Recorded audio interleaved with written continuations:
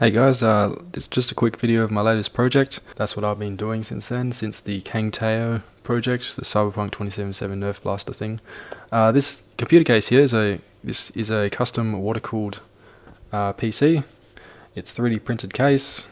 That took about 276 hours to print.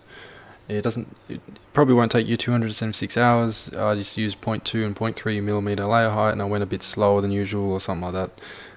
So your results may vary. Now the STL files are in the description below. They're on Thingiverse, so you can go grab them there.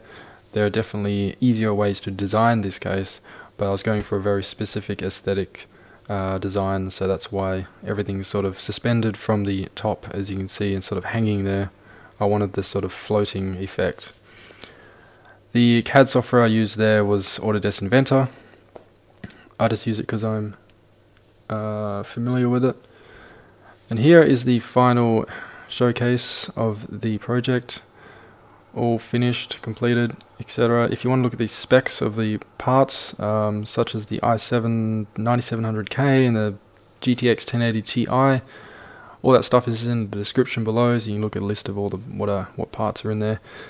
All the water cooling stuff is EK, and full cover water block there on the graphics card. And as you can see, everything's sort of rotated 90 degrees, so the rear I/O is actually the top I/O now, so now you have an access hatch on the top. It also features two 240mm radiators, EK 30mm thick, and one is in the front and one is on the bottom underneath the shroud. They both have two LL120 series Corsair 120mm RGB fans on them. And also there's a reservoir in the rear there. That's actually a distribution block or distro block that EK sells for the Lian Lee cases. So you can just go buy that if you wish. That's just what I made it for. And you got the EK pump that comes with it, and the drain port on the bottom there next to the pump. At the top you got the access hatch. Here you can see your top I/O on the motherboard and graphics card and power supply and all that stuff. All the cables run out the back, so it's all nice and neat. Here is the final product shoot of the photos.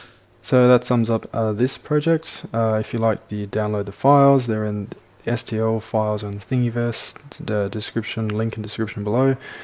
And like this video if you appreciate my work, and subscribe for future projects. I think my next project is going to be a Cyberpunk 2077 weapon that is not a functional Nerf blaster this time around. It's just going to be like a prop for cosplay or collecting or whatever it is.